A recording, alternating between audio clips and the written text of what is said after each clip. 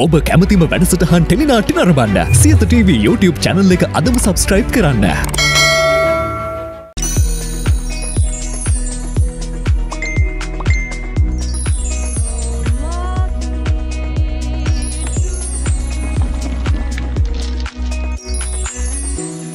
ආදරණීය ජීවිතය. විරාමයෙන් පසුව යලිත් ඔබ ආදරණීය ජීවිතයත් එක්ක ඔයයි මමයි විශේෂාංගයේ මේ. අපේ හිතේ තියෙන චරිතවලට ඉඩකඩ තිනවනේ බොහෝ වෙලාවට ඔබත් එහෙමයි මමත් එහෙමයි. ඒ නිසා අද අපි තීරණය කරා ඔබේ හිතේ ඉන්න ඒ ආදරණීය යුවලට මේ ඉඩකඩ වෙන් කරන්න හෝරාවක කාලයක් ගත කරන්න ඔයයි මමයි විශේෂාංගයත් එක්ක. එතුමන්ව අපි සමහර තැන්වලදී දකිනකොට විවිධ චරිත ඔස්සේ අපි එතුමන්ට චරිත සහතික ලියනවා. එතුමන්ගේ ගතිගුණ මේ වගේ මේ විදිහයි මේ චරිතෙ මේ තරම් සාධාරණයක් ඉෂ්ට කරා. සමහර තැන්වලදී ඒ චරිතය දිහා බලලා අපි ටිකක් නෝක් අඩු කියන තැනුත් තියෙනවා. අපේ රටේ ඉන්න අති දක්ෂ රංගන ශිල්පියෙක්ට අපි අද ආරාධනා කරා. ඒ තමයි රහල් බුලත්සිංහල මහත්මයා. අයිබෝන් සුබදේශනා. අයිබෝන් සුබදේශනා. මාත් ගෞරවයෙන් පිළිගන්නවා. එතුමන්ගේ ආදරණීය දේවියට අපි ආරාධනා කරා. අයත් අපේ රටේ ඉන්න අති දක්ෂ ජනප්‍රිය රංගන ශිල්පිනිය Susila Devi Kottage. අයිබෝන් සුබදේශනා. අයිබෝන් වාසනාව. වාසනාවන්. දැන් අර දේවි කියන නමට ගොඩාක් ආදරේනේ. ඒ නිසා මම ඒ නමත් එකතු කරගත්තා. බොහොම ස්තුතියි. බොහොම පිං. දැන් මේ අපි හැමදාමත් දකින්නේ ඔබතුමිය ගැන කතා බහ කරනකොට ඔබතුමිය ගැන මතක් කරද්දි සිනහවෙන්ම පිරිච්ච චරිතයක් කියලා. එහෙම තමයි. දැන් මේ වැඩසටහනට ඇවිල්ලා අපි සූදානම් වෙන්න තැන් තියෙනවානේ. ඒ තැනත් රස සාගරයක්. පුළුවන්කමක් තිබුණා නම් ඒ ටිකත් ඔබට පෙන්වන්නට. ඒක තමයි හරිම ලස්සන. හැබැයි මම උත්සාහ කරනවා එතන උන බොහෝ දේවලුත් ඇගේ ජීවිතයත් එක්ක එකතු කරගන්න. මං කතා බහ ආරම්භ කරන්නේ කාගෙන්ද? ඔබතුමියගෙන්ද මෙතුමන්ගෙන්ද? කැමති කෙනෙක්ගෙන්. Ladies first. එහෙමද? නෑ. එයාට දෙන්න පවුනේ හිඳලා හිටලා එන කෙනානේ. ඉඳලා හිටලා එන කෙනා. හොඳයි. දැන් මම මෙහෙම පටන් ගන්නවා. මම ඔබතුමාගෙන් පටන් ගන්න. මොකද දන්නවද දැන් අපි ඔබතුමියත් ඉතින් වැඩිපුර කතා බහ කෙරේවි. මොකද ඉස්සරහට මට එහෙම හිතෙනවා. දැන් මේ ආදරණීය චරිතය ජීවිතේ වෙනස් කරනවානේ. වෙනස්ම හැරවුම් ලක්ෂ්‍ය බවට පත් කරනවා. අපෝ හැරලා බැලුවාම ඇය මෙහෙම ඉන්නවාද? ඊට වසර ගණනාවකට පෙර ඔබතුමන්ගේ ජීවිතයට එකතු වෙන ඇය එදා කොහොමද දැනුනේ? එදා කොයි විදිහද? එදා මම අතරම විවාහයක් බලාපොරොත්තුෙන් හිටිය කෙනෙක් නෙවෙයි. නිදහස් ජීවිතයේ තනිකඩ ජීවිතේ නිදහස් කෙන එකයි හිතුවේ. නමුත් මට මතක් වුණා අවුරුදු 60ක් විතර යනකොට මේ අවුරුදු 30ේදී 60ක් විතර යනකොට වතුර ටිකක් කුණු කරලා දෙන්නවත් කවුරුවත් නැති වෙනවනේ. මම තනි වෙනවනේ. අම්මා තාත්තා ඉන්නකල් හොඳයි. ඊට පස්සේ මොකද වෙන්නේ කියලා. ඒක හන්ද මං විවාහ වුණා. මම හිතන්නේ මම නිවැරදි තේරීමක් කරලා තියෙන්නේ. එහෙම නුනනම් අද මට කියලා කවුරුත් නැති වෙනවා. දැන් මම විශේෂයෙන්ම තව කාරණාවක් කියන්න ඕනේ මෙතන. අද හුඟක් ගැහණු ළමයින්ගෙන් ඇහුවම අපෝ කසාද බඳලා වැඩක් නැහැ. මේ තනිකඩ ජීවිත හොඳයි. එහෙම වුණාම බැඳීම් වැඩි, හරි කරදරයි. හුඟක් මට ගැහණු ළමයි කියලා තියෙනවා. ඒ අයටත් එක්ක මම මේ කියන්නේ කවුරු හරි හිතනවා නම් තනිකඩ ජීවිතය හොඳයි.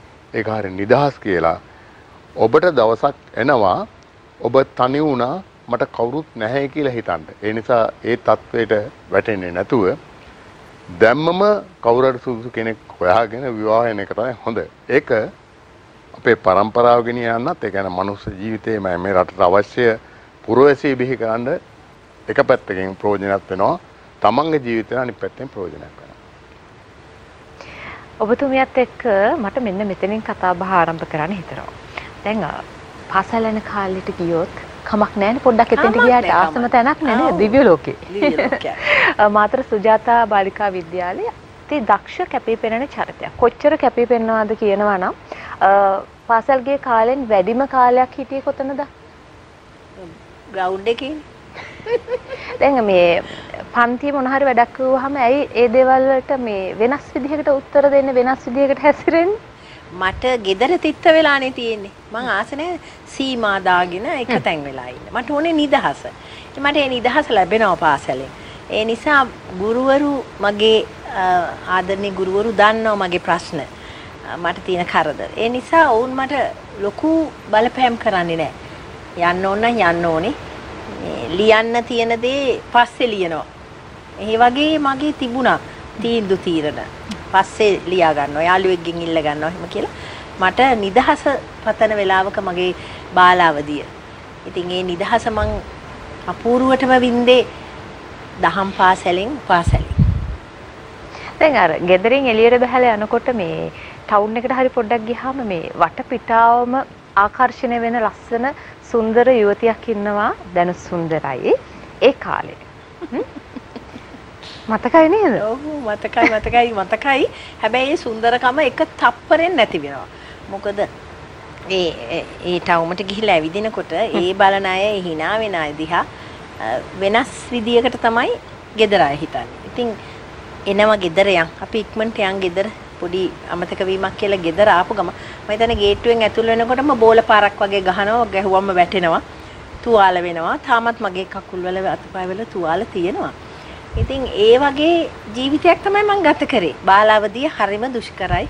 හරිම ඇඬු කඳුලෙන් මම හිතන්නේ කොට්ටේ තෙමිලා ඇති අනන්ත අප්‍රමාණ. තාත්තා විතරයි මට පිහිටට හිටියේ. හැබැයි ඉතින් තාත්තටත් දරා ගන්න බැරි වෙලාවල් තියෙනවා. කට පියාගෙන ඉන්නවා. බැරිම තැන සමහර දවස්වල තාත්තා කියනවා ඉවරයක් කරලා දාන්න. නෝනාට කියනවා. එයාගේ ඉවරයක් කරලා දාන්න. එතකොට ඔක නිදහස්නේ. මං ඔයාව බේර ගන්න සාක්ෂි දෙන්නම්. එහෙමත් කියලා තියෙනවා. ඇත්තටම මට ඒ වෙලාව හිතෙනවා අනේ මාව මරයිද කියලා. ඒ තරමටත් වැඩ කටයුතු කළා. හැබැයි ඉතින් අද මම ඉන්නවා කොහේ හරි. අක්කේ දැන් සමහර තැන්වලදී මම මේ කාරණාව ස්මතු කරන්නේ වෙන දෙයකට නෙමෙයි. අපි සමාජයේ දකිනවා සමහර දේවල් දරා ගන්න බැරුව සියදිවි නසා ගන්න දේවල්, සමහර ගෙදරින් එන දේවල්, Tamanගේ ජීවිතයේ වැරදි පැත්තකට යොමු වෙන තැන්. එහෙම බොහෝ පිරිසක් සමාජගත වෙලා ඉන්න නිසා අපි ඔවුන්ට පණිවිඩයක් දෙන්නට ඕන සහ අපෙන් සමාජයට පණිවිඩයක් යන්නත් ඕන මේ රස සාගරයේ මැද අපි හැම විටම උත්සාහ කරන තවත් චරිතයක් කරා අපේ ජීවිතේට දෙයක් එකතු කරගන්න. ඔබ දරුවෙක්නේ, ලදරුවෙක් සහ පාසල් යන වයසේ ඉන්නේ. එතකොට වැඩිපුරම ආදරේ රැකවරණේ ආරක්ෂාව ගැහණු දරුවෙක්ට ඕන කාලයක.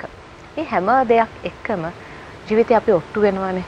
ඒ ඔට්ටු වෙන්න කොහොමද ශක්තියක් එන්නේ? කොහොමද මේ දේවල් දරාගන්නේ? ඒක දරුවෝ මට හිතා ගන්න බෑ. අදටත් මට ප්‍රශ්නයක් ඇයි මම මෙහෙම ශක්තිවන්ත උනේ කොහොමද කියලා. හරිම කඩාවැටීම්. දවස ගානේ උදේ නැගිට්ටහම රෑ නිින්දට යනකම් කඩාවැටීම්. හඬාවැටීම් අනන්තයි අප්‍රමාණයි. බැනුම් අනන්තයි අප්‍රමාණයි. හැබැයි මේ ඔක්කොමත් එක්ක මම හිටියා. මට ඉන්න පුළුවන් කමක් තිබුණා. මං දරාගත්තා. මගේ අලුත් දරුවන්ටත් මං කියන්නේ මොනවා හරි කරලා ඉදිරියට යන්න නෙමෙයි. දරා ගැනීමත් එක්ක එන දුකත් එක්ක අපි බත් පිඟාන බෙදාගත්තම අනාගෙන රස දේවල් අනාගෙන කාගෙන යනවා. හැබැයි අපිට තිත්ත දෙයක් අපිට අපුල දෙයක් වුණොත් අපි චුට්ටක් අයින් කරනවා. ඒ වගේ අපේ ජීවිතේදීත් අපි රස දේවල් ලං කරගන්නව නෙමෙයි මං කියන්නේ. සාමාන්‍යයෙන් අපි පෙන්වන්නේ නැහනේ යකමැති දේ. හැබැයි ගිලිනවා. එහෙම ගිල ගන්න ඕනේ නැහැ.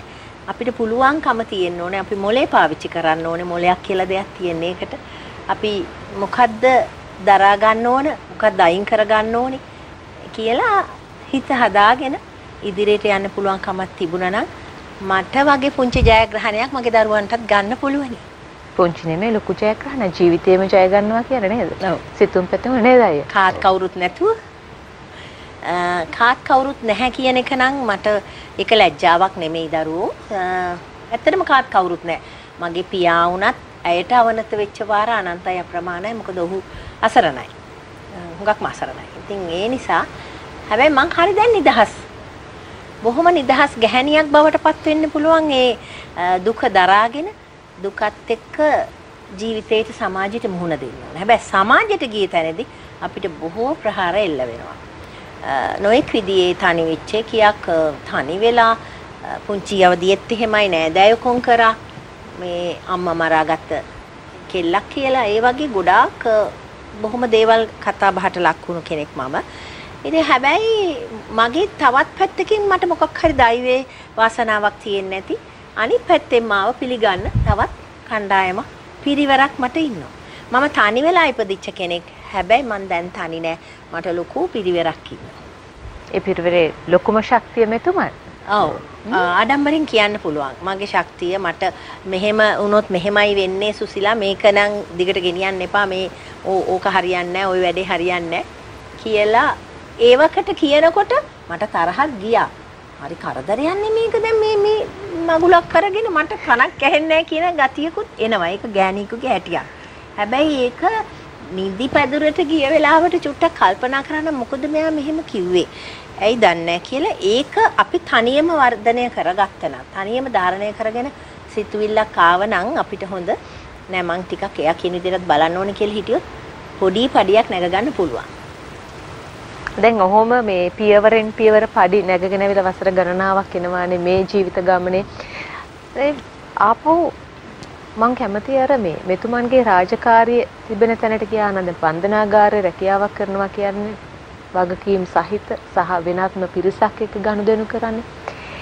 එතන ඉඳලා ඒ රැකියාවත් එක්ක කලා ශාස්ත්‍රයත් එක්ක බලද්දි තැන් දෙකක. හැබැයි හරි වෙනස් විදිහට ආවත් ඒ දේවල් හරි ලස්සනට ගලපා ගන්නවා. බන්ධනාගාර මං හිටියේ කෙටි කාලයයි අවුරුදු 20ක් විතර. ඊට පස්සේ කලා ජීවිතේ නම් ඉස්කෝලෙන් පස්සේ ඉඳලම කියන්නේ 78 විතර ඉඳලා මම ප්‍රසිද්ධ වේදිකාවේ හිටියා. ඒ කාලේ ටෙලිනාට්‍ය තිබුණේ නැහනේ. ඊට අමතරව ඉගෙනුවා කාලයක්. ඉස්සෙල්ලා මම කරේ ගුවන්විදුලියක. ඊට පස්සේ බන්ධනාගාරේ. බන්ධනාගාර අවුරුදු 20කට පස්සේ අමාත්‍යාංශවල වැඩ කරා. අදටත් එහෙම වැඩ කරනවා.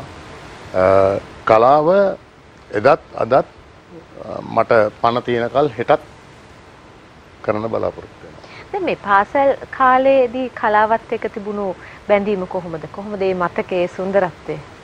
ඔව් මං ගියේ පන්නිපිටියේ ධර්මපාල විද්‍යාලයට. එතන තමයි මට කලාවට අත්පොත් ලැබුණේ. අපි නාට්‍ය හා චිත්‍රපට සංගමය කියලා සංගමයක් ඇති කරගත්තා. මට ඒකට වැඩිම කැමැත්ත ආවේ ධර්මපාලෙම ඉගෙන ගත්ත ඒ කාලේ ශිෂ්‍යයෙක් තිස්සා බේසේකර කියලා. එතුමා පහු කාලයක ලංකාවේ අතිශ්‍රේෂ්ඨ කලාකරුවෙක් වුණා. මම ඉස්කෝලේ යන කාලේ එතුමා ශ්‍රේෂ්ඨ කලාකරුවෙක්. එතුමා ඉස්කෝලේට ඇවිල්ලා දේශනයක් පැවැත්තුවා. අපි මේ දේශනේ කතාව අපිට පුංචි වෙලාවක් දෙන්න අපි කතා කරන සූදානම් මේ වෙලාව බලාවට පස්සේ. හොඳයි. ඔබතුමන්ට අවස්ථාව යලි.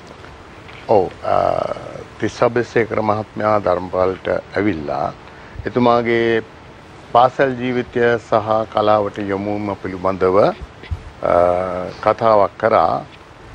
එතෙන්දි මට හිතුණා මට තිස්සා බේසේකර මහත්මයා වෙන්න බැරි වුණාට යම් මට්ටමක කලාකරුවෙක් වෙන්න පුළුවන් නේද කියලා අපි නාට්‍ය චිත්‍රපට සංගමය පටන් ගත්තා. ඒ තුලින් ආපු කලාකරු කීප දෙනෙකුත් අද මේ රටේ ඉන්නවා. මමත් එයින් කෙනෙක් හැටියට මම හිතනවා මම කලාකාරයෙක් කියලා තාම හරියට නිශ්චිත නැහැ. ඒනොට මම උත්සාහ කරනවා කලාකරුවෙක් වෙන්න. මේ ඒක හොඳ සුන්දර ගමනක් වුණා. එතුමාගේ එතන ධර්මපාල කරපු කතාව. ගුරු ජීවිතේ කොහොමද? ගුරු ජීවිතේ මතකයට ගියොත් කොහොමද? ගුරුවරයෙක් හැටියට මම පුද්ගලික පන්ති වල ඉගෙනුවේ. පන්ති කීපයකම ඉගෙනුවා. හොමගම තමයි මගේ පළවෙනි පන්තිය තිබුණේ. ඊට පස්සේ මාතරට යනකල් පන්ති කීපයක්ම මම කරා. බෞද්ධ සංස්කෘතිය, ජියෝග්‍රැෆි, හිස්ටරි. සබ්ජෙක්ට් තුනම ටිකක් දිග සබ්ජෙක්ට්. නමුත් හරිම සුන්දරයි ඒ උගන්වපු කාලේ. දරුවන්ට කිව්වට මම මගේ වයස වගේ සමහර අයන්ටත් ඉගෙනුවා. තාරුණ්‍යේ ඉන්න කාලේ නේද? ඒ කාලේ මගේ වයස මයටත් මම උගන්වලා තිනවා. ඒත් කිසි ගැටලුවක් වුණේ නැහැ. මොකද විෂයානුබද්ධව කෙනෙකුට උගන්වනකොට වෙන දෙයක් ඔළුවට එන්නේ ඒ සම්බන්ධව අනිත් පුද්ගලයා දැනුවත් කිරීමේ අභිප්‍රාය විතරයි තියෙන්නේ. කන්ද ඒක සාර්ථක අවස්ථාවක්. දැන් ඔබතුමන් කාලයක් ඔබතුමන්ගේ තාරුණ්‍යයේ ඉන්න කාලේදී ගුරුවරයෙක් ඉදිරියට වැඩ කටයුතු කරනවා. ඊට පස්සේ ඔබතුමන් වසර 20ක වගේ කාලයක් බන්ධනාගාරයේ වැඩ කටයුතු කරනවා. මේ තැන් දෙක මට පොඩ්ඩක් එකට එකතු කරන්න හිතෙච්ච තැනක් තමයි අපි සමාජයේ අපි දරුවන් විදිහට ශිෂ්‍යයන් විදිහට අධ්‍යාපනය ලබද්දී අපිට ගොඩාක් අවවාද ලැබෙනවා. හැබැයි අපිට අර සිරමැදිරියකට යන්න නැත්නම් බන්ධනාගාරයකට යන්නට වරදක් කරන්නට සමාජයේ ඕන තරම් දොරවල් තිබෙනවා. හැබැයි බන්ධනාගාරයෙන් එළියට එන්න පුළුවන් කමක් තියෙන එක දොරකින් පමණයි. ඔබතුමන් වසර ගණනාවක් අත්දැකීම් තිබෙනවානේ. ඒ අත්දැකීම් තුලදී බොහෝ ජීවිත කතා අහලා ඇති. ඇයි මෙතෙන්ට ආවේ මේ නිසා මෙහෙමයි කියලා. ඔව් අවවාද කියන එක මිනිස්සෙකුට හරිම ලේසියෙන් කරන්න පුළුවන් වැඩක්. නමුත් බන්ධනාගාරයේදී අපි භාවිතා කරන්නේ අවවාද කියන එක. මොකද එහෙම කරලා වැඩක් නැති නිසා. මිනිස්සෙක් එතනට එන්නේ පුදුමාකාර තෙරපීමකින්. මං කියන්නේ අපරාධකරුවෝ අහිංසකයි කියලා. නමුත් අපරාධයට කෙනෙක් පෙළඹෙන්නේ ඔහුට පරිබාහිරව ඇති වෙන බලපෑම් වලින්. ඒ හන්දා මේ මිනිස්සු එතනදී අසරණ වෙනවා. අසරණ වෙලා බන්ධනාගාරගත වෙනවා වැරද්දක් කරලා උසාවියෙන් දෙන තීන්දුවක් උඩ. ඒ ආවම අපි අවවාද කරලා වැඩක් නැහැ මිනිස්සුන්ට. පුළුවන් තරම් යාව අපේ පැත්තට නම්මගෙන ඒ අයගේ ප්‍රශ්න ඒ අය තුලින්ම විසඳන්න උත්සාහ කරන්න ඕනේ. ඒකට උපදේශනය කියලායි කියන්නේ. කවුන්සලින්. අපි කවුන්සලින් මාර්ගයෙන් මිනිස්සෙක් එයාගේ තන කොතනද එයා කොයි පාරද ආයුත්තේ කියලා අවබෝධ කරලා දීලා ඒ අයව නිදහස් කරන ක්‍රමවේද කීපයක්ම තියෙනවා. එකක් ඒගොල්ලන්ගේ අච්චුව ඉවර කරලා දෙවෙනි එක වැඩසටහන වගේ දේවල් වලින් බන්ධනාගාරය තුල ඒ මනුස්සයන් නිවැරදි මනුස්සයෙක් කරන්න උත්සාහ කරනවා. තුන්වෙනුව එයාව බලපත්‍රම නිදහස් කරනවා. ඒ උඩ තමයි මනුස්සයෙකුට එළියට යන්න පුළුවන් වෙන්නේ. හැබැයි තාප්පෙන් පැන්නොත් ආයි ඉතින් ලොකු ප්‍රශ්නයක්. ජීවිතේ අර රැකියාව කරන තැන, Taman ගැවසෙන තැන, ඉන්න තැන අපේ ජීවිතේ හැම තැනක්ම හැම තප්පරයක්ම කියන්නේ අත්දැකීම්. එහෙම නේද අපේ ජීවිතේ අපිට අත්දැකීම්නේ ලැබෙන්නේ. දැන් ඔබතුමීගෙන් ජීවිතේ බොහෝ අත්දැකීම් තිබෙනවා. සාමාන්‍යයෙන් අර තනියම හැදෙනකොට, තනියෙන් බොහෝ දේවල් වලට මුහුණ දෙනකොට අපිට ගොඩාක් වෙලාට හිතන දෙයක් තමයි මේ. අම්මා හිටියා නම් කියලා හිතන වාර අනන්තයි අප්‍රමාණයි. සහ අම්මා ඉඳෙද්දි Tamanගෙන් දුරස් වෙලා අපි සමහරදී අපි ගමෙන් කොළඹට ඇවිල්ලා එනකොට අපිට පොඩි තනකමක් දැනෙන අනේ අම්මා ළඟ හිටියා නම් කියලා හිතන තැන තියෙනවානේ. ඒ තැනදී ඔබතුමියට සිහිපත් වෙන වාර අනන්ත ඇති අනේ අම්මා හිටියා නම් මගේ ජීවිතේ කොයිතරම් ශක්තියක් නැද. හැබැයි ඒ ශක්තිය හොයාගන්නවා විශ්වෙන් හරි. මගෙන් දහන්නේ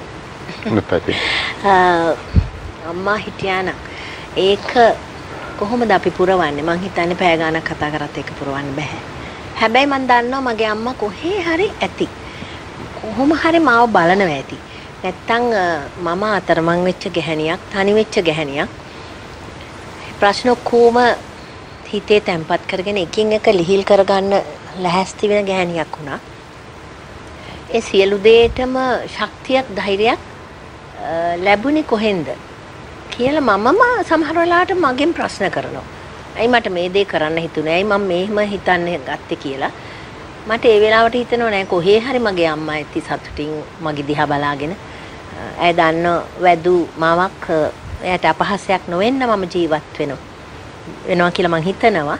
ඉතින් ඒ නිසා මං හරි ආදරේ අම්මලාට. මට අම්මා කෙනෙක් නැතුණාට මං අම්මා කියන ඒ ලාංඡනේ තියෙන හැම කෙනෙක්ටම පාරේ වැටිලා ඉන්න ගැහණියක් හරි වෙච්චාවේ ඒ අම්මා කෙනෙක්නේ. මං ආදරේ උන්ට. හැබැයි මං ආදරේ නැත්තේ පාරේ කියලා කිව්වහම ඔය පාරෙත් මහා පාරේ අපේ අම්මලා ගොඩාක් ඉන්නවා. දරුවෝ වඩාගෙන ඉන්නවා, වැටිලා ඉන්නවා, එහෙම ඉන්නවා. හැබැයි සමහරු ඒක නුහුරට පාවිච්චි කරන අම්මලාත් ඉන්නවා. අපේ ශේෂ්ත්‍රීත් විශේෂයෙන්ම ඉන්නවා එහෙම. ඉතින් මම ආදරෙන් කියන්නේ අම්මා කියන වචනෙට අගෞරව නොකර අම්මා කියන වචනේ උපරිම වටිනාකමත් එක්ක දරුවෙක් යම් තැනකට ගේනවනම් දරුවෙක් ඉදිරිපත් කරනවනම් ඒ අම්මා කියන ගාම්භීරකම හදවතේ තියාගෙන ඉන්නවනම් මං ඒ අම්මට 50 සමාන ආදරේ. මොකද මගේ නැති වෙච්ච මව් මං ජීවිතේට දැකලා නැති අම්මට මම මෙහෙම ගරු කරන්නේ ඇයිගේ ලේන්නේ මම මේ ආවේ දැන් එළියට. ඉතින් මං එහෙම හිතනවා නම් ඇයි අපේ දරුවන්ට මම විශේෂයෙන්ම කියන්නේ අම්මා ශේෂ්ත්‍රය අපේ ශේෂ්ත්‍රයම ගමුකෝ ගත්තොත් අම්මා ගේනෝ තනියටනේ ගේන්නේ. තනි රකින්න ගේන්නේ අම්මව. ඉතින් එහෙම වෙන්න ඕනේ නැහැ.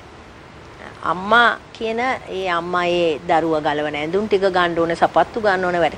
අපේ අම්මලත් වැරදි. ඒ දේවල් දරුවන්ට මේ දේවල් ඔයා මේ ටික කරගන්න. මං එන්නේ ඔයාව රැක බලා ගන්න. මේ ඔයාට වචනයක් කරන්න නොදෙන්න විතරයි කියන තත්ත්වෙනුත් අම්මලා ඉන්න ඕන. මේක අම්මා සහ දරුවා අතර මේක හොඳටම අවබෝධ වුණොත් අපේ රට මීට වඩා ලස්සන වෙන්න පුළුවන්. මං අතනට පොඩි වුණ පූර්ණයක් කරන්න කැමතියි. බන්ධනාගාරදී හම්බ වෙච්ච චරිත පිළිබඳව පොඩ්ඩක් කතා කරන්න වෙනවා. මට හම්බෙච්ච මාව සසල කරපු කතා කීපයක්ම බන්ධනාගාරවල තිබුණා.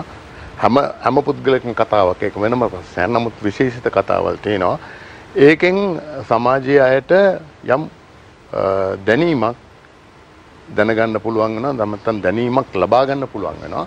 ඒ හන්ද මම පොතකුත් ලියන්න උත්සාහ කරන මේ ටිකේ ඒ චරිත පිළිබඳව සහ මගේ මම බන්ධනාගාර තුල ගත කරපු කාලය පිළිබඳව ඒ පොතෙන් මං හිතන්නේ මිනිස්සුන්ට යමක් අරගන්න පුළුවන් වේවි.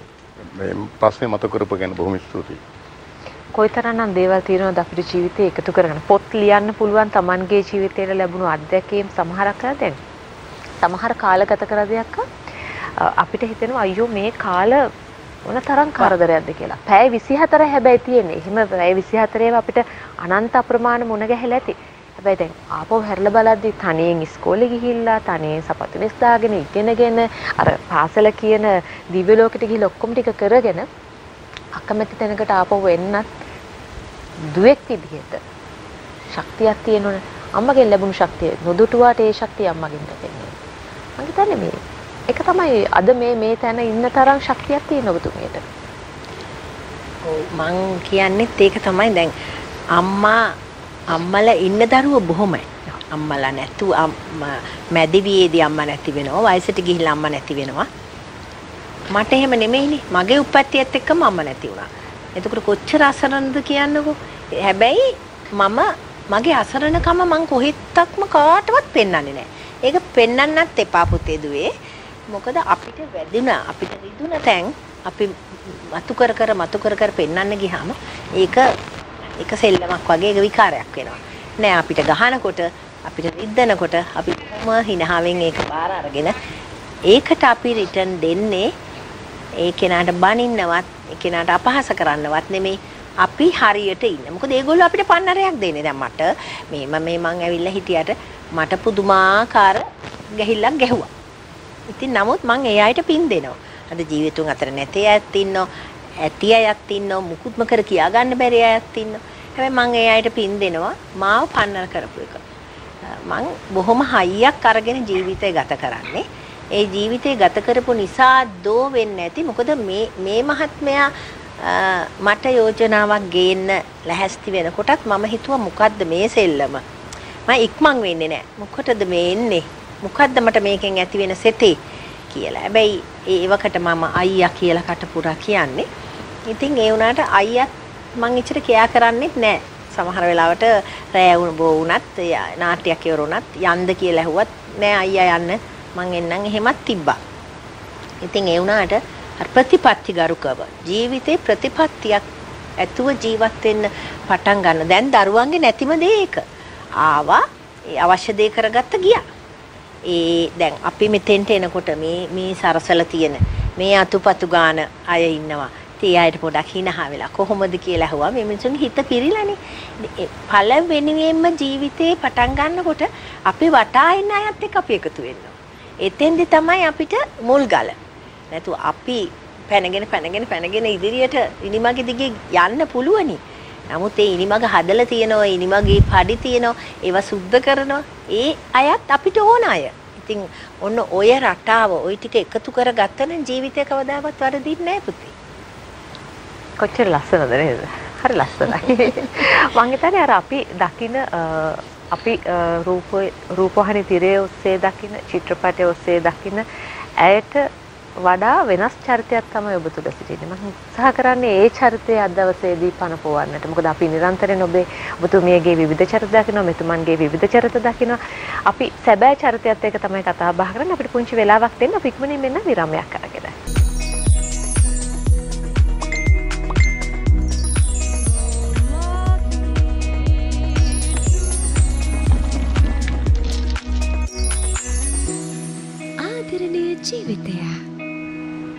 විරමෙන් පසු ඔබ යලිත් ආදරණීය ජීවිතයත් එක්ක මේ ඔයයි මමයි විශේෂාංගය අපි කතා බහට යොමුනට අවශ්‍ය. හැබැයි ඊට පෙර මේ මතක් කිරීම කරන්න ඕන තමයි ජාතික ඉදිරිකිරීමේ බැංකුව කියලා කියන්නේ ඔබේ මුදල් පසුම්බිය ගැන වැඩි වැඩියෙන් හිතන ආයතනයක්. ඒ නිසා මම ඔබෙන් අහුවොත් මෙහෙම දෙයක් අපිට සමහර තැන්වලදී අපිට විවිධ හදිස්සි වෙනවා. හදිස්සියේ අපි අසනීප වෙන්න පුළුවන්. ඔබට හදිස්සියේ මිල මුදල් අවශ්‍ය වෙන තැන් තියෙන්න පුළුවන්. එහෙම තැනක් ආවොත් ඔබ ළඟ සුරක්ෂිතව ඉතුරුම් කරලා තිබෙන මුදලක් තියෙනවාද? අපි දන්නේ නැහැ අපිට හදිස්සි අවස්ථාවන් වලට මුහුණ දෙන්න සිදු වෙනවනේ.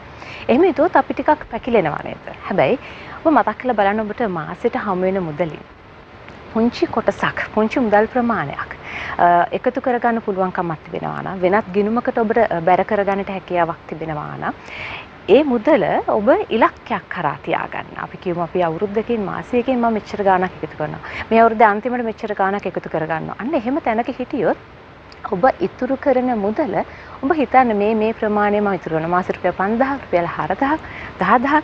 හැබැයි අපි ගිහිල්ලා බැංකුවක තැන්පත් කරන්න ගියොත් ওই දේ වෙන්නේ නැහැ. හැබැයි ඔබට පුළුවන්කමක් තිබෙනවා ජාතික ඉදිරිකිරීමේ බැංකුවත් එක්ක එකතු වුණොත් ඔන්ලයින් ට්‍රාන්ස්ෆර් එකකට ගියොත් මේක නොදැනුවත්ම ඔබට එකතු කරගන්න හැකියාවක් තිබෙනවා. ඔබ ඒ සඳහා යොමු වුණොත් ඔබට මාසයකට ඔබ නොදැනුවත්ම මුදලක් ඉතුරු වෙනවා. සමහර තැන්වලදී මේ ඉතුරු වෙන මුදල ඔබේ අරමුණ කරා නැත්නම් ඔබේ ගෝල් එක කරා ඔබේ සැලැස්ම කරා යද්දි ප්‍රමාණවත්ද කියලා චුට්ටක් හිතලා බලන්න. එහෙම හිතලා ඒ මුදල් ප්‍රමාණය වැඩි කරගන්න. අනිත් තමයි අපි මොන හරි දෙයක් මිලදී ගන්න ගියාම හැම වෙලාවෙම අපි මුදල්ද ක්‍රෙඩිට් කාඩ් එකද කියලා අපි තීරණය කරනවානේ. එහෙම නේද?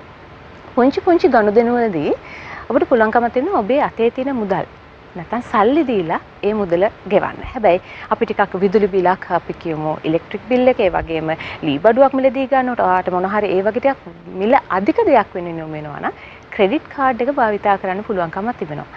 ඒ වගේම තමයි ඊළඟ ගැටලුව මේ ක්‍රෙඩිට් කාඩ් එක භාවිතා කරද්දී ඔබට નિયમિત දිනට ඔබ ගෙවන්නට අවශ්‍ය වෙන මුදල පියවනවා නම් බැංකුව විසින් ඔබට හොඳ ඉලක්කයක් කරා යන්නට ඔබට විවිධ පහසුකම් ලබා දෙනවා. ඔබේ ක්‍රෙඩිට් ලිමිට් එක වැඩි කරලා දෙනවා. ඒ නිසා ජාතික ඉදිරිමේ බැංකුවත් එක්ක එකතු වෙලා ඉන්නවා නම් ඔබට විශ්වාසනීය ගනුදෙනුවක් සඳහා යොමු වෙන්නට හැකියාවක් තිබෙනවා. මේ සියල්ල මතක් කරේ ඔබේ ජීවිතයේ ඉස්සරහා සැලසුම වෙනුවෙන් ජාතික ඉදිරිකිරීමේ බැංකුව ඔබට ලබා දෙන සේවාව පිළිබඳව. හොඳයි.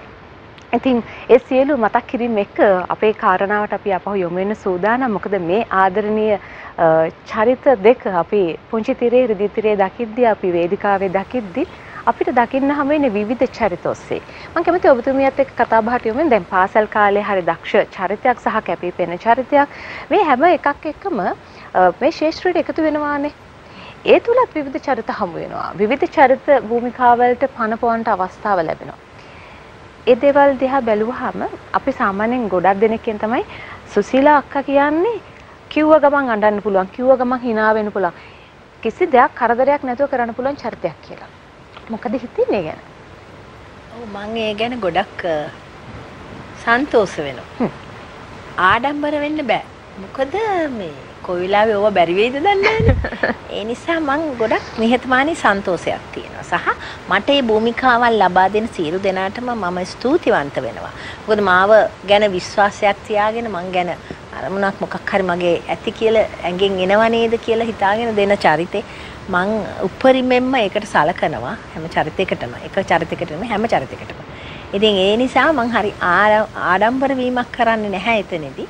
මං හරි සන්තෝෂයක් වෙන්නේ පුදුමාකාර සතුටකින් මම ජීවිතය ගත කරනවා. මේ ජීවිතේ ඇත්තටම සතුටින් ගත වෙන්නේ නිකන් ඉන්න වෙලාවට මුකුත් වැඩ නැති වෙලාවට කල්පනා කරනකොට අනේ මං කොච්චර දේවල් කරලා තියෙනව නේද කියලා මම විසින්ම කතා කරනවා. මටම මං කතා කරගන්නවා. එහෙම කතා කරගන්න වෙලාවල් වලදී සමහර දේවල් ලස්සනට ලෝකයට පෙන්නුවට ඇතුළාන්තයේ ප්‍රශ්න ගොඩයි. ඒ හැම තැනදීම අපේ ශේෂ්ත්‍රේ වුණත් එහෙමයි ප්‍රශ්න තියෙනවා. හැබැයි කිසිම ප්‍රශ්නයකට මම නැවෙන්නේ නැහැ. මම ඍජුව මුහුණ දීලා ඒ ප්‍රශ්න निराකරණය කරගෙන ඉදිරිපත් කිරීම ගැන මං හිතනවා ඒ මට ලැබිච්ච දෛවයේ ලැබිච්ච සරදමක්ද කියලාත් හිතෙනවා. ඒ නිසා මං හරි සතුටින් ඉන්නවා. විශේෂයෙන්ම මම ලොකු බලාපොරොත්තු තියාගෙන නැහැ. විශාල බලාපොරොත්තු කන්දරාවක් මෙහෙම කළා මෙහෙම වෙනවා මෙතනින් මෙහාට වෙනවා. එහෙම හිතාගෙන කිසිම දෙයක් අපි කරලා නැහැ. අපි දෙන්නම ගත්තොත් අපි අර දේ කරමු මේ දේ කරමු නෑ හිතුණා යන ගමන් හිතුනොත් මෙයා කියන අර දේ කරමුද මෙහෙම කරමුද කියලා මං කියන කරගන්න පුළුවන් වෙයිද අපිට කියලා බලමු කියනවා අපි කරනවා. මේ සාර්ථක වෙනවා. හැබැයි බැරි දේවල් කරන්න යන්නේ නැහැ දරුවෝ. ඒක බොරු වැඩක්. දැන් තවත් කවුරු හරි කරන දේම අපි කරන්න යන්න ඕනේ නැහැ. ඒක බොරු වැඩක්. ඉතින් පුළුවන් තරමට අපිට පුළුවන් තරමට දේවල් කරගෙන ගිය නිසා දෝ අපි බොහොම සැහැල්ලුවෙන් ජීවිතේ ගත කරනවා. අත්හැරීම කියන එක අනිවාර්යයෙන්ම මම ලෑස්ති වෙලා ඉන්නේ. අත්හැරීම කියන්නේ මෙහෙමයි මේ බඳා ගැනීම. ඒවා අත්හැරීම අපේ ජීවිතේ බෞද්ධ දර්ශනයේ අනිත්‍යයට බොහොම කිට්ටු වෙන තැනක්. දැන් ඔබතුමිය සහ මෙතුමා ගත්තාම අපි අහලා තියෙන විදිහට හරි ආදරෙන් ඉන්නවා සහ හරි සතුටින් ඉන්නවා. අපෝ නෑ රණ්ඩු වෙනවා හරියට. කවුද කියන්නේ? අල්ලනවා මම පෝරේ. අල්ලනවා. මම නෙවෙයි. එයා බබා නෙවෙයි. එයා එකක් කිව්වම අර ඔක්කොම ඇල්ලෙලි ඉවරයි. එහෙම සුන්දර මේ නූලට මම කියන්නේ මොකක්ද දන්නවද? අදහස් ගැලපෙන්නේ කියන්නේ අපි සමහර තැන්වලදී අපි බලෙන් අදහස් ගලප ගන්න උත්සාහ කරනවා නේ. එහෙම නෑ දැන්. ඔබතුමිය වෙනස්ම විදිහට හැසිරෙන සහ හැමෝමත් එක්ක කතා බහ කරන මෙතුමා හරි ටිකක් අඩුවෙන් කතා බහ කරන්නේ. එහෙම නේද අපි ශබ්ද විලියම්. ඒ වුණාට ඇතුලේ ගොඩාක් දේවල් තියෙනවා තද කරගෙන. ඉඳලා හිටලා 100ට 1ක් වගේ බොහොම අමාරුවෙන් ওই කන ගමන් වාහනේ පදින ගමන් චූටි දේවල් එළියට දානවා. අපි ඒ ගමන් 100ට 1ක් කතා කරමුද? කතා කරවන්න නෑ මම මේ කියන්නේ මම මේ කේලමක් කියන්නේ වාට. එහෙම කතා කරනවා. ඒ කතා කරපුවාම මම ඉස්සර හැබැයි. මොකද මම කිසිම දෙයකට මෙල්ල නැති කෙනෙක්. ඒවකට. මොකද මට මාව මෙල්ල කළා මට මෙහෙම කරපන් හරම කරපන් කියන්න කෙනෙක් හිටියේ නෑ. මේ මමම හදාගත්ත ප්‍රතිරූපයක් මේ. මේ මමම හදාගත්ත ජීවිතයක් මේ. ඒ නිසා මම හරි මෙල්ල නැති කෙනෙක්. කිව්වොත් කරනවා, ගැහුවොත් ගහනවා එහෙම කෙනෙක් මම. ඉතින් ඒ වගේ තැම්පත් මිනිසෙකුට මේ වගේ විකාරයක් අහු වුණාම කොහොමද කියලා බලන්නකෝ. තියෙයිද ජීවිතයක්? මෙලහට කුඩු පට්ටාන වෙල මම හරි දුකෙන් කතා කරනවා. මගේ දරුවෝ හරි ආදරෙන් වෙලෙනවා. හරි ආදරෙන් වෙලලා දරුවෝ හරි ඉක්මනින් කසාද බැඳ ගන්නවා. හරි ඉක්මනින් කසාද බැඳගෙන හරි ඉක්මනින් ඉවර කර ගන්නවා. හරිම ඉක්මනින් ඉවර කර ගන්නවා කසාද. ඒකට උණු පුරණක් තියෙනවා. ඊයේ පෙරද මගේ යාළුවෙක්ගේ දරුවෙක් බැඳලා අර මම යඳුරලා දුන්නේ මේ ෆොටෝස් ගන්න එක්කෙනා. එයා මට කතා කරලා දැන් මාස 2කට ඉස්සෙල්ලා කිව්වා අයියාර මේ ඇල්බම් එක ගිහලා දෙන්න ගියාම ඒ දෙන්න ඩිවෝස් වෙලානේ මොකද කරන්නේ මම මේකට කියලා. අන්න ඒක තමයි මම කියන්නේ හිටියේ. මේ සියලු ඔක්කොම දේවල් ලෝකයට පෙන්නලා සමාජයට පෙන්නලා දෙන්න දෙමහල්ලෝ ඈත් වෙනවා. මේක තමයි අපේ රටේ තියෙන දුක්ඛාන්තම දර්ශනය මන් දකින. දුක්කම දේ. මොන තරම් බන කිව්වත් වැඩක් නැහැ පුතේ. මුලින්ම හිතා ගන්න ඕන මට මෙයාත් එක්ක මට මෙල්ල වෙලා ඉන්න පුළුවන්ද? එවෙලේ වාසියට එවෙලේ ජීවිතේ ගෙනියන්න ශක්තියක් ගන්න එපා. කොයිම වෙලාවකවත් ඒක හරියන්නේ නැහැ. මේක බැඳගත්ත බෙරේ ගහ ගන්න පුළුවන්ද කියලා ඉස්සෙල්ලා තමන්ගේ මොලෙන් තීරණය කරගන්න ඕන. ඊට පස්සේ අපි තීන්දුවකට යන්න ඕනේ. ඉතින් මේ සුන්දර රටේ අසුන්දර ජවනිකා අසුන්දර දේවල් අනන්තයි අප්‍රමාණයි. හැමදාම උදේට දකින්නකොට අපිට හිතාගන්නේ පත්තර පිටු පුරවනවා. ඒ දේවල් නැතුව හරි සුන්දරව ජීවත් වෙන්න පුළුවන්. කෙනෙක් බිහි වෙනකොට තව කෙනෙක් එයාට අයිති කෙනෙක් එනවා. මේ ලෝකයේ ස්වභාව ධර්ම එහෙම එනවා Tamanට අයිති කෙනෙක්. ඉතින් මම මෙයා ගැන මට කියන්න තියෙන අපේ ජීවිත ගැන අපි එහෙම තර්ක විතර්ක යනවා.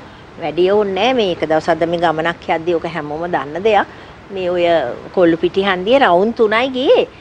දෙමාපියොත් මතක් කෙරුවා. මොකද කතාව ගියා කපටි කතාව කර ගියා. නමුත් පාර වැරදුනා. ওই පාර නෙමෙයි අර පාරේ කිව්වේ ඒ පාරත් නෙමෙයි. කොල්ලු පිටි ජංක්ෂන් එක හරි වෙනස්නේ. ඉතින් ඉස්සර වටේ යන්න පුළුවන් දැන් යන්න බෑ. යන්න බෑනේ දැන් ඊට පස්සේ ඉතින් අපේ දෙමාපිය මතක් කරා. මං කොහේ එහෙම කතා කරන්න එපා. බැරි නම් ගෙදර යන් කිව්වා. එහෙමයි. ඒ වගේම තමයි තවත් දවසක මට මතකයි මං සොයිසා ෆ්ලැට් එකේ ඉන්න කාලේ සොයිසා මහල් නිවාසෙල ඉන්න කාලේ ඔන්න යනවා මගුල් ගේක තෑග්ගක් ගත්තේ නෑ. පාරෙන් තෑග්ගක් ගන්න බැස්සා. මං ඉතින් මාල් කුමාරි වගේ ගිහිල්ලා තෑග්ගත් අරගෙන බලන් ඉන්නවා මිනිස්සයා ඉන්නේ නෑ. දාලා ගිහිල්ලා ඒ අමතක වීම සදා කල්ලේ අමතක වීම තියෙනවා ජීවිතේ. අමතක වෙලාද? දුර්වල අමතක වෙලා. තරහ වෙලා නෙමෙයි. ඒ අමතක වීම තමයි මේ කසාදේ ගෙනියන්න එක හේතුවක්. එකම හේතුව. මොකද මම දැන් පව් කියලා හිතන් ඉන්නේ අසරණය. ඉතල කරපු දේ මතක නැහැනේ. පැය දෙකකින් මට අමතකයි ඔක්කොම. දැන් තරහ වුණත් කතාවක් ගියත් ගේ ඇතුලේ මන් දන්නවා තව විනාඩි 10කින් පොර මගේ ළඟට ඇවිල්ලා කතා කරනවා කියලා. මම ඒකට සැදී පැහැදී ඉන්නවා. එහෙම තමයි ජීවිතේ ගෙනියන්නේ. ඔයගලන්ටත් ආදර්ශ මේවා. දැන් මම කිව්වා මම මේ පළවෙනිම ප්‍රශ්නේ ඔබතුමාගෙන් පටන් ගත්තේ වැඩිපුරම උත්තර දෙන්නේ මෙතුමිය කියලා මම කිව්වා. හරි කතාව. හරි නේද? ඒක මට දැන් පොඩි වෙලාවක් දෙන්න. හරි. දැන් අර මම කියවනේ අපහසුයෙන් ගලප ගන්නවා අපි ජීවිතේ කියලා. අපි ඒ නොගැලපීමම තමයි ජීවිතේ සාර්ථක වෙන්නේ. මොකද දෙන්නම එක සමාන වුණොත් වැඩක් නැහැ නේ, වෙනසක් නැහැ නේ ජීවිතේ. ඔබතුමන් තාරුණේ ඉන්න කාලේ දැන් මෙතුමිය ගැන ආදරසිතක් පහළ වෙනකොට අපි වටපිටාව සොයනවානේ අපිට ගැළපෙන කෙනාද මෙයාගේ පෞල් පසුබිම කොහොමද සාමාන්‍යයෙන් හොයන තැන් තියෙනවා. හැබැයි මෙතුමියගේ ජීවිතයේ අපි ආපහු මුලට ගියාම යම් කිසි ඝට්ටනයක් තිබෙනවා, පුංචි කාලේ ප්‍රශ්නයක් තිබුණා. ඔබතුමන් මේ දේවල් හොඳටම දකිනවා. එහෙම දුවක්, එහෙම තරුණියක්, එහෙම යුවතියක් ඔබතුමන්ගේ බිරිඳ කරගන්න දෙපාරක් හිතන්නේ නැහැ නේ ඔබතුමන්? නෑ මෙහෙමයි. ඒ වෙනකොට මම මනෝවිද්‍යාව සම්බන්ධව ඉගෙනගෙන ඒ මනෝවිද්‍යාවේ දේවල් අත්හදා බලමින් හිටියේ. එතකොට මට ඕනෑම මිනිස්සෙක් ඒ අයගේ අඩුපාඩුකම් පිළිබඳව මට ගැටලුවක් නැහැ. මොකද ඒ අයත් එක්ක ගනුදෙනු කිරීමේ ක්‍රමවේදය මම දන්නවා. දැන් මෙයාට පොඩි අඩුවක් තිබුණ එක හරි. මොකද තනියෙන් ඉන්න මිනිස්සෙකුට ගැටලු රාශියක් එනවා. ඒක නිසා මම ඉස්සෙල්ලා කිව්වෙත් අර ගැහණු දරුවන්ට කසාද බඳින්නේ කතාරින්න එපා කියලා. ඉතින් මම මෙයාගේ දැක්කේ එයා තනිවීම නිසා ඇතිවෙච්ච ගැටලුවක්. දැන් ඒක නෑ. දැන් ප්‍රශ්නේ තියෙන්නේ මේ සම්බන්ධේ වැඩි වෙච්ච එක මං. අක්කා දැන් සාමාන්‍යයෙන් Tamante ජීවිතේ තනී කියලා තියෙන තැනකදී වැඩිපුරම අපි හොයන්නේ ආදරේ, රැකවරණේ, විශ්වාසය. හැබැයි මේ කියන සියල්ල අපිට ලැබෙනකන් අපි අපහසුවෙන් ජීවිතේ ගෙනියනවානේ. ඒ හැමතැනකම මම කිව්වේ අම්මා හිටියානම් කියලා හිතන වාර ඔබතුමින්ට අනිවාර්යෙන්ම අනන්තවත් සිහිපත් වෙන්නේ නැති. අදටත් මතක් වෙන තැන් බොහොමයක් තියෙනවා. මොකද ජීවිතේ අම්මා කියන්නේ Tamanගේ ආත්මේ කොටසක්. එහෙම තැනකදී මෙතුමන් හමු වෙනවානේ. ඒ හමු වීමත් එක්ක ඔබතුමියගේ ජීවිතේ වෙනස් බවට පත් වෙනවා. වෙනසක් බවට පත් වෙනවා. ඔව් අවංකවම මට පොඩ්ඩක් උතන්ට බහින්න පුළුවන්ද? බහින්න. මෙතන මෙහෙම ගැටලුවක් තියෙනවා.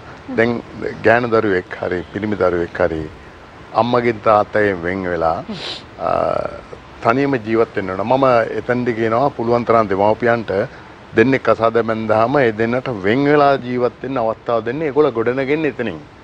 ඒ නිසා දැන් ස්වාමියා කල්පනා කරන්න ඕනේ දෙමව්පියෝ ඒ සමාජ සංස්ථාවල් ගැහෙනු කෙනෙකුට එයාගේ නමක් නැති වෙනවනේ හස්බන්ඩ් එක කෙනෙකුට. ඒච්චර කැපවීමක් කරලා එන මිනිස්සයාට මම සැලකීමක් කරන්න ඕනේ. මම වෙනුවෙන් මේ තැනෙtti ඇවිල්ලා ඉන්නේ. මගේ પરම්පරාව ගෙනියන මේ තැනෙtti ඇවිල්ලා. ඒ නිසා මම ගරු කරන්න ඕනේ. මම මෙයාට ආදරය කරන්න ඕනේ. මම මෙයාත් එක්ක උපරිම කාලේ ජීවත් වෙන්න ඕනේ. මරණකල්ම. කසාදයක් කියන්නේ මම නම් කියන්නේ මරණයෙන් අවසන් වෙන දෙයක්. එතනට යනකල් අපි මේ ගමන යන්න ඕනේ. ඒ වගේම තමයි ස්වාමි දියණිය එහෙම නැත්නම් බිරිඳ කල්පනා කරන්න ඕනේ මාව මේ මිනිස්සයා බාරගත්තා. මුළු ජීවිත කාලෙටම ආරක්ෂා කරන්න. මගේ දෙමව්පියන්ගෙන් ලැබිච්ච, සහෝදරයන්ගෙන් ලැබිච්ච සියලුම දයාව, කරුණාව, ආදරය සහ මාව පෝෂණය කිරීම මේ මිනිස්සයා බාරගත්තා. දැන් ඉතින් සමහර කාන්තාව ඉතින් රස්සාවල් කරලා ඒ අය පෝෂණය වෙනවා. ඒක වෙනම ගැටලුවක්. නමුත් ස්වාමියායි කියන්නේ භාර්යාව පෝෂණය කරන්න බාරගත්ත මිනිසයා. එයා බිරිඳත් කල්පනා කරන්න ඕනේ මේ මාව බාරගත්ත කෙනාට මගේ උපරිම කැපවීම කරන්න ඕනේ. මං එයාට ආදරය කරන්න ඕනේ. අපේ ජීවිතේ අපි හැඩගස්ස ගන්න ඕනේ කියන මතය තුල දෙන්නම කටයුතු කළ යුතුයි. අක්කා දුවෙක් ජීවිතේ වැඩිම කාලයක් සතුටින් ඉන්නවා කියලා බොහෝ දෙනා අදහස් කරන්නේ Tamanගේ තාත්තා අම්මා ළඟ ඉන්න කාලේ. දුවෙක් හැමදාම හොයන්නේ තාත්තගේ ආදරේ Taman විවාහ වෙන කෙනාගේ. ඔබතුමියත් එහෙම බලාපොරොත්තු වෙච්ච කාලේ ඇති. ඔබතුමිය බලාපොරොත්තු වෙන්නේ නැති අම්මා හිටියනම් තවත් හොඳයි කියලා. හැබැයි පසු කාලිනව අම්මත් තාත්තත් බවට පත්වන්නේ මෙතුමන් ඔබතුමියට. ඔව්. මගේ අම්මා තාත්තා මෙයා තමයි. මොකද අදටත් මං හිටිය ගමන් ඔය මෝඩ ක්‍රියාවල් කරලා තියෙනවා. මම බය නැතුව කියනවා. මගේ හදාගත්ත ගේ පැල තවත් අය වෙනුවෙන් මම ගස් තියලා මෙයාට නොකිය වැඩ කරලා පාරට බහින්නත් සිද්ධ වෙලා තියෙනවා. පාර බහින්නත් අපි දෙන්න ලෑස්ති වෙලා හිටියා. ඒ කියන්නේ යම් පෞද්ගලික කෙනෙකුට ඒක තියලා ඒ අයගේ ප්‍රශ්න විසඳගත්තා. ඒ කෙනාගේ සල්ලි බේරලා නැහැ. ඉතින් ඒ කෙනා අපේ ගෙදර එනවා. දැන් ඉතින් මෙයා ලෑස්ති මේ මහත්තයත් එක්ක කතා කරලා නැහැ. මට තව මාස 6ක් දෙන්න. මම ඔබතුමාට ගේ හිස් කරලා දෙන්න. දැන් මාව ගිනි ගන්නවා. ඉතින් ওই වගේ මහා අසික්කිත මෝඩ ක්‍රියාවල් මම කරනවා. මම ඒක පිළිගන්නවා හදවතෙන්ම. ඉතින් ඒ වුණාට පහුකාලීනව මම තේරුම් ගත්තා නෑ මේ මොන දේවල් කරත් අපිට ඒ අය අපේ ළඟට එන්නේ මේ යමක් මාව මෝඩ කරගන්න තමයි එන්නේ කියන එක මම පැහැදිලිවම තේරුම් අරගෙන අලුතෙන් ආයෙ ජීවිතේ පටන් ගත්තා මම. මොකද තේරුම් ගත්තා බොහොම අමාරුවෙන් මේ මෙතුමාට පින් සිද්ධ වෙන්න ගේ බේරගත්තා. ඉතින් වැටිලා ඉන්න නවාතැන පවා දීගෙන ඒ වගේ ගොන් හරක් වැඩ කරන්න යනවා අනන්ත අප්‍රමාණ. ඒ වයින් බේරිලා දැන් වසර ගණනාවක් තිස්සේ මුකුත් ඕනේ මේ ඉන්න විදිය හොඳා කියලා ඒ පැවැත්මමල් මෙහෙමයි. ගැහණිය ස්වාමිපුරුෂයා බිරිඳ අනුන්ගේ දේවල් අපි කතා කරනවානේ පුතේ. දැන් අපි කොහේ හරි ගියාම කාගේ හරි දෙයක් ඇදගෙන තමයි පටන් ගන්නෙ. ලොකේෂන් ගියත් එහෙමයි. මාර වැඩි දන්නවද අර හිමි ඒවා ඕනේ නෑ. අපි ගොඩක් වෙලාවට කතා කරගන්න ඕන අපි ජීවන රටාව. අපි ජීවත් වෙන විදිය. අර වෙන කෙනෙක්ගේ දෙයක් කතා කරනව නම් ඔහුගෙන් ලැබෙන උපහාරය මොකද්ද සමාජයට? අන්න ඒක තමයි අපි ගන්න ඕනේ. ඒක අරන් අපි කතා කරා නම් අපිට යමක් ගන්න පුළුවන්. ඉතින් ওই වගේ අපි නිතර දෙවේලේ අපි දෙන්න නිදහස් වෙච්ච වෙලාවට අපි බලන්නේ කතා කරන්නේ අපේ දේවල්. අපි කරගමුද මෙහෙම. අපිට කරගන්න මහා දේවල් නැහැ. හැබැයි අපි මේ යුතුයකමට යමු. මේ පූජාවට යමු. මේ දේ කරමු. අපි හැමෝටම සෙත් පතමු. එහෙම කියලා අදටත් ඉතින් මෙයා බුදු පහන උදේට තිබ්බත් මම දන්නවා ඔහු හැමෝටම සෙත් පතනවා. ලෝකයටම සෙත් පතනවා. ඉතින් මමත් ඒක අනුගමනය කරනවා. මං ගොඩක්ම මගේ දරුවන්ට කියන්නේ මගේ සමාජයට මං කියන්නේ දෙයියනේ කිසිම කෙනෙකුගේ දේවල් ඕනේ තමන්ගේ දේවල් හොඳටම ඇති කතා බහ කරගෙන බෙදා හදා ගන්න. මෙතුමන්ගේ මේ තරම් ඉවසීමම තමයි ඔබතුමියව පරිස්සම් වෙන්නේ. ඔබතුමියව ආරක්ෂා වෙන්නේ. සාමාන්‍ය ගැහණියක් නිරන්තරයෙන් තමන් කියන දේවල් අහන්න නැතුව තමන්ට හිතෙන දේවල් කරද්දි තවත් අය වෙනුවෙන් උදව් කරද්දි පිරිමි කෙනෙක් ඉවසනවා කියන්නේ ඒක මාර ශක්තියක්. අපිට වචන වලට එකතු කරන්න බෑ. ඔබතුමිට එකතු කරන්න වෙනවා මේ වචන ටික. ඔව් මම එකතු කරනවා. මොකද මට 2009 මේ මුළු අවුරුදු කාලෙම මට 2009 නම් එපාමයි. මං එපා. මම 2009 කියන එක මං කතා කරන්නවත් කැමති නෑ. 2009 සිට 2016 වෙනකම්ම මං හිටියේ ඇඬු කඳුලින් පුතේ. මොකද අනුන් වෙනුවෙන් සේවය කරන්න ගිහින්. අනුන් වෙනුවෙන් කරදරවලට ඉදිරිපත් වෙලා. මේ සියලුම දේවල් ධාරණය කරගෙන විසඳගෙන හැම දෙයක්ටම මුල් පුරුකුනේ මෙයා. හැබැයි බනිනවා. දන්නවනේ 2009 ඉඳලා 2016 වෙනකම් මේ සටනත් එක්ක යද්දි මොන තරම් බැනුම් කන්දනාවක් මං අහන්නේ නැද්ද? හැබැයි එහෙම ලොකුවට බනිනව නෙවෙයි අවවාද කිරීම. හරි. එහෙම ලොකුවට ඉන්න මං කියන්නම් මහත්තයා. මේ එහෙම බනිනවා කියලා මේ ගේ දෙදරන්න කෑකෝ ගහගෙන එහෙම කෙනෙක් නෙමෙයි. මෙයා බනින විදිය හරි අමුතුයි පුතේ. මෙයා බයින විදිය මං හොයනවා තව කවුරු හරි හොයාගන්න මට ටිකක් අඩුයි. මාර විදියකට බනින්නේ. ඒක හරි ලස්සන බැනිල්ලක්. මං දන්නවා දැන් ලෑස්ති වෙනකොට පොට දෙන්න තමයි බැටේ කියලා. බොහොම අපූර්වට පටන් ගන්නවා. නව කතාවක් වගේ බලනවා වගේ පටන් ගන්නවා. කතා පොතක පිටුවක් ගන්නවා වගේ පටන් මේ විදිහට බලන්නේ නෑ නේද? ওই විදියට බලන්න ඕනේ නැහැ. ටිකක් පරුෂ විදියට රෞද්‍ර විදියට චුට්ටක් බලනවා. අර ඔය අහිංසකකම කඩා වැටිලා නෑ. ඒ වෙලාවට මෙහෙම ඇවිල්ලා මේ තියෙන පොඩි ශක්තියක් එනවා. ඒකත් එක්ක ඇවිල්ලා ටෝන් එකත් වෙනස්. මේ සද්ද නෙමෙයි. මේ අහිංසක සද්ද නන් නෙමෙයි. ගාලා හයියෙන් ගන්නවා උගුර පාදලා. මන් දන්නව දුන්න බැටේ තමයි කියලා. හැබැයි ඉතින් අතරින් පතර මං කතාවට යන්න ගියාම එතනින් මම සවුත්තු වෙනවා. දෙකේ කොලේටම වැටෙනවා. ඊට පස්සේ මම තනි වෙනවා. බොහෝ වෙලාවට මොහු සද්ද නගලා කතා කරලා කියන දෙයින් පස්සේ මං මගේ ආදරණීයන්ට ආදරෙන් කියනවා. අපි නිහඬ වෙනවා. මම නිහඬ වෙලා මං වෙනම කාමරයකටත් යනවා. කල්පනා කරනවා අඬනවා. ඇත්තිත් තරම් අඬනවා. මට මෙහෙම වුණේ මට මෙයත් මෙහෙම කරනවා. මොකටද මං ජීවත් වුනේ? ඕවා කියවලා ගේ පුරාම මං පැත්තකට වෙලා කල්පනා කරලා ටිකක් වෙලා මං මගේ ඒතර ඉන්නකොට මෙයා ආපහු අර නෝමල් වචනේ සුසිලා කියලා කතා කරනවා. හැබැයි ඒ වෙලාවට මං ඇයි කියන්නම ඕන. එහෙම ඇයි නොකිව්වොත් මාස ගානකට කතා නැති වෙනවා. එහෙම නීති රීති තියෙනවා මන්දනාගාරිද මන් දන්නේ. එහෙම නීති නීතියකුත් හදාගෙන තියෙනවා. ඉතින් ඒ දේවල් කොහොම කිව්වත් දැන් මේකයි පුතේ අපි මේ රෝසමල් දෙකක් වගේ ඉන්නේ නෑ. බොරු කතාවක් ඒක. අපි අතරේ රෝසමල් නොවෙච්ච එක හොඳයි කටු තියෙනවනේ. ඔව්. ඔය කිව්වේ. ඉතින් ඒ නිසා අපි අතරේ බොහොම තර්ක විතර්ක යනවා. මොකද ශේෂ්ත්‍රයක වුණා අපි දෙන්න තර්ක. හැබැයි අපේ කලා ශේෂ්ත්‍රයේ කලාවේ තුල කලාවට යන ඒ ගමනේදී අපි දෙන්නගේ අතරේ කිසිම ප්‍රශ්නයක් නැහැ. ඒක බොහොම ආඩම්බරෙන් මම කියන්නේ. දැන් මේ ජීවිතේ වසර ගණනාවක් අත්දැකීම් එක්කනේ ඔබතුමේ මේ තැන ඉන්නේ මේ විදිහට හිතන්න පතන්න පුරුදු වෙන්නේ. හැබැයි අපි සමහර කාලවකවානුවදී අපි පුංචි කාලේදී අපිට සමහර දේවල් ලැබුණ නැතුණා අපිට තරහ යනවා දුක හිතෙනවා කේන්ති යනවා අපිට අම්මා තාත්තා ගහුවාම සමහර කාලෙදී අපිට තරහක් එනවා ඒ තරහවල් ගැන පසු කාලෙන අපි දුක් වෙනවා අපේ අම්මා කෙනෙක් වුණාම අපි සමාජයට ගියාම ඇයි අම්මට මම මෙහෙම කිව්වේ කියලා කවදා හරි දවසක කුඩම්ම ගැන හරි තාත්තා ගැන හරි තරහක් දුකක් දැනෙච්ච තැන් තිබිලා තියෙනවද කොහොමද තරහයි මං කවදා හරි දවසක වෙන්න බෑනේ. ඊට පස්සේ හරි කියාද ඒක?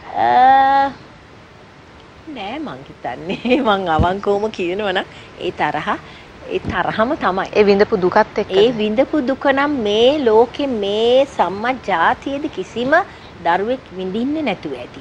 ඒ නිසා මට ඒක පව් මං එහෙම කරන එක. දැන් මෙයාත් කියනවා මං ළඟින් කතා බහට යනවා මගේ ආදරේ. මං බොහොම ගරු කරන මගේ බෞද්ධ මගේ ආගම දෙවිවරු මං අපේ හාමුදුරුවන් ළඟට ගිහිල්ලා මං කියන හාමුදුරුවනේ මට මෙහෙම හරි මේක නම් මට අල්ලන්නේ නැහැ. මං යා මැරිලත් මට ආස නැහැ ඔහොම කියලා. එපා කියලා බොහොම ලස්සන කතන්තර හදලා දෙනවා. හා කියලා අහගෙන ආවට ඒ උනාට ඇතුලෙන් තරහ තියෙනවා. ඒක ගෑනු ගතියද කියන්න මන් දන්නේ නැහැ. ඒ තරම් මං විඳවලා තියෙනවා පුතේ තරම් විඳවලා. හැබැයි මෙයාගෙන විඳවලා නැත්තේ නෑ.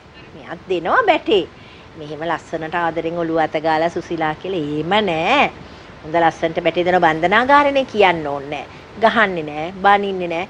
වචන වලින් හරි ලස්සනට කතා කරනවා. හැබැයි මම මගේ ආදරණීය ගැහැණුන්ට කියනවා මෙහෙම දෙයක්. මේ පිරිමි ඔහොම සද්ද දාලා හඬ නගලා සද්දේ දාපු දෙන් අපි දැනගන්න ඕනේ ඒ ඔක්කොම ඔළුවට ගන්න. අරන් ඒ සියලු දේ කියන දේ අහගෙන ඉඳලා අපි හිමින් සැරේ තෝරා බේරා ගමු මොකද මෙහෙම කිව්වේ. මේකට හේතුව මොකද්ද හේතුව? ඔන්න පුතේ එහෙම හොයාගෙන යනකොට ඔන්න අපේ වැරදි තැන් අපිට අහු වෙනවා. අපි දුර්වල තැන් අපිට අහු වෙනවා. ඒක ලැජ්ජාවක් නෙමෙයි. ඒක උඩඟු වෙන්න එපා. උඩඟු වෙලා කවදාකවත් හරියන්නේ නැහැ. ඔළුව පාත් කරගෙන නමාගෙන ওই ටික අහගෙන ඊට පස්සේ අපි ඔක්කොම සුද්ධ කරගෙන නැගිට්ටාම අපි පිරිසිදු ගැහන් වෙනවා. ජීවිතේ වැටෙන හැමතැනකම ඔබ hina වෙලා මූණ දෙන්න තැන් තියෙනවා. හැබැයි ඉස්සර අඬන්නේ නැති හොඳටම. අපිට පේන්නේ නැතුව අඬන්නත් නැති. හැබැයි අද හරි ලස්සනට hina වෙලා අද වින්නකොට. අඬන්නේ නැති නෑ පුතේ. දැන් ඔයා මට මතක් කරපු වෙලාවෙත් මගේ පපුව පිච්චිලා යනවා. මට සම්මානයක් ලැබුණත් මාව පිළිගන්න තැන පිරිවර මට පිරිවර හරියට ඉන්නවා. මහා පිරිවරක් දැන් ඉන්නවා. හැබැයි ඉතින් මේ හැම තැනදීම මට හෝස් ගාලා යනවා. අනේ මගේ අම්මා හිටියනම් කොයිතරම් සතුටු වෙයිද කියලා. මට ඔය ආපු එකත් මතක නැහැ. කොහොම වෙතත් මට අම්මා තාත්තා සහෝදරයා දරුවා හිටිය ගමන් මම මෙයාට පුතේ කියලා කියනවා. පව් නෑ ඉතින්. හිටිය ගමන් අයියේ කියනවා. මිනිහෝ කියලාත් කියනවා. ආදරෙට මිනිහෝ කියලාත් කියනවා. මචනුත් කියනවා මචං. මචං කියලාත් කියනවා. ඇත්තනේ මචං කියලාත් කියනවා. ඒ කිසි සැලකිල්ලක් නෑ මට. හැබැයි අපි පිරිමියාට කොයි වෙලාවෙවත් දරුවෝ බය වෙන්න එපා. කිසිම වෙලා නෑ මම මේ සත්‍යයක් කියන්නේ. ඇයි අපි මේගොල්ලන්ට බය වෙන්නේ? ඇයි මොකටද අපි මේගොල්ලන්ට බය වෙන්නේ? කොටියලස්තුද අපි මිනිස්සු නේද? කිසිම වෙලාවක බය වෙන්න එපා. මම සෑම ගැහැණියෙකුගෙම ඉල්ලා හිටිනම් කිසිම වෙලාවක තම ස්වාමියාට බය විය යුතු නැත. මේක මම හදාගත්ත එකක්. දැන් මේ අද වැඩසටහනේ ප්‍රශ්න 3ක් වගේ තමයි මම ඔබතුමාගෙන් හෙව්වේ. 60ක් විතර මෙයාගෙන් හෙව්වා. 120 උත්තර දුන්නා. දැන් මෙහෙමයි. මෙතුමා කිව්වා පොතක් ලියන්න බලාපොරොත්තු වෙනවා කියලා. අපි ඉන්නේ වැඩසටහන දැන් පැයක් කියලා කිව්වට මේ පැය ගෙවිල ඉවර වෙන්න තව විනාඩියක් වගේ තියෙන කියලා පොත් කොච්චර යාගෙන් මහගන්නකෝ. මෙතුමා පොතක් ලියනවා කියලා කිව්වනේ. ඔබතුමිය ඉස්සරහා කොහොමද රංගන කටයුතු හරි අපේ පිළිබඳව දන්නවනේ දැන් ඉදිරියේදී රූගත කිරීම තියෙනවා. තව බොහෝ දේවල් තියෙනවා. ඒ පැත්තෙන් පොතක් එහෙම ලියන්න බලාපොරොත්තු වෙන ජීවිත කතාවක් එක්ක. මගේද? අනේ නෑ පුතේ. එහෙනම් පොත් 50ක් විතර ගන්න වෙනවා. මගේ ජීවිතේ මම ඉගෙන ගත්ත කෙනෙක් නෙමෙයිනේ. මං උගත් කෙනෙක් නෙමෙයි. ඉතින් ඇත්තට මං ආඩම්බර වෙනවා. මං ඔහුගේ කතාව ලියන්න මං කොහොම උදව් පදව් කරනවා ගෙදර. එයාට සහනේ අරන් දෙනවා. මම ගෙදරින් කී වෙලාවට එයා ලියනවා. ගෙදරින් ඉඳලා ලියන්න බෑ. කච කචේ. ඉතින් ඒක නිසා බොහොම සහනය ෂූටින් කිව්වම හරි සතුටුයි. මං එනකොටත් පෑන පොත තියෙනවා. බොහොම ආදර්ශමත් කතාවක් වේවි ඔහුගේ කතාව. මම ඒක බය නැතුවම කියනවා. මට එහෙම පොත් ලියන්න තරම් එහෙම ලොකු දේවල් නෑ. මේක සාමාන්‍යයෙන් දැන් දරුවෝ ඔයාට එන අයත් එක්ක ඔයා කතා බහ කරන අයත් එක්ක දුක් විඳා නොකනොබි හිටියා. එහෙම අනන්ත ඇති. මට එහෙම නෙවෙයි. සැප සම්පත් සියලු දේ තියෙද්දි මම දුක් විඳ එක තමයි විශේෂය මෙතන. අපිට මගේ නිෂ්පාදකතුමේ කියනවා දැන් වැඩසටහනට වෙලාව ඉවරයි. ඒ නිසා ඉවර කරන්න කියලා කියන්නේ මට වෙන දේවල් කියන්න ඉඩක් නැහැ. මම ප්‍රාර්ථනා කරනවා ඔබ දෙපළ ඉතාමත් සතුටින් ජීවිතය ගත කරන්න ඕන. ඉස්සරහට තවත් බොහෝ නිර්මාණ වලට දායක වෙන්න හැකියාව ලැබෙන්න. ඔබතුමන් ලියමින් සිටින පොත අපිට නුදුරේදී අපේ අතරපත් වෙන්න සහ අපි එවිටත් හමු වෙලා කතා කරමු ඉදිරි දිනකදී. එහෙනම් ඒ හැම දෙයක්ම සාර්ථක වෙන්න කියලා ප්‍රාර්ථනා කරනවා. අද ආදරණීය ජීවිතේ මේ හෝරාව ගත කරන්න ඔයයි මම විශේෂංග හැඩ කරන්න අපේ මෙදිරියට පැමිණියාට අපේ රටේ ඉන්න අතිදක්ෂ ප්‍රවීණ රංගන ශිල්පී රහල් බුලත්සිංහල මහත්මයා බොහොම ස්තුතියි ඔබතුමාන්ට ආයුබෝවන් කියලා සමුදෙනවා. බොහොම ස්තුතියි ආයතනයට ඔබතුමීටත්. හොඳයි. ඒ වගේම එතුමන්ගේ ආදරණීය බිරිඳ ආදරණීය දේවිය රංගන ශිල්පිනී ප්‍රවීණ රංගන ශිල්පිනී සුසිලා දේවී කෝටගේ මහත්මිය බොහොම ස්තුතියි ආවට ආයුබෝවන්. ස්තුතියි. මම ස්තුති කරන්න ඕනේ මගේ ආදරණීය දරුවෙක් මනෝරි බොහොම ලස්සනට වැඩසටහන ගෙනියනවා. බොහොම ලස්සනට මේව හැඩ වැඩ කරලා තිනවා. ඔයයි මමයි කියලා ඔයයි මමයි නේද මේ කතාව? ඔයයි මමයි. ඉතින් ඒක නිසා තව ඔයයි මමයි කියලා වචනයක් දාන්න කියලා මං ඉල්ලනවා. බොහොම ලස්සනට වැඩසටහන. බොහොම කම්මැලි නැතුව වැඩසටහන ගියා. බොහොමත්ම ස්තුතියි. තව තවත් දියුණුවටපත් වේවා සියත. හොඳයි. බොහොම ස්තුතියි ආදරණීය සමුගැනීමට. ඉතින් අපි සූදානම් වන්නේ ආදරණීය ජීවිතෙන් අදට සමු අරගෙන ප්‍රාර්ථනා කරන ඔබ සියලු දිනාටම සුබ දවසක්. ආයුබෝවන්.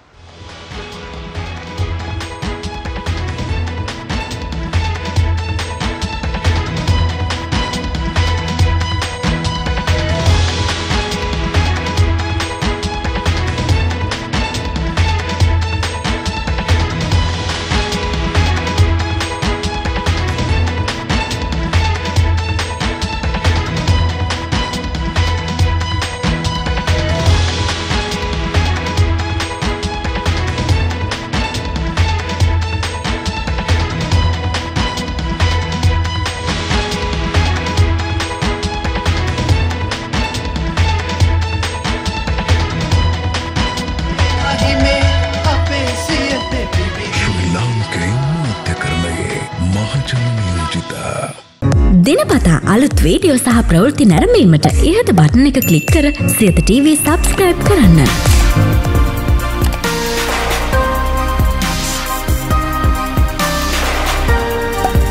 අලුත් වීඩියෝ ගැන මුලින්ම දැනගන්න මෙම සීනුව ක්ලික් කරන්න.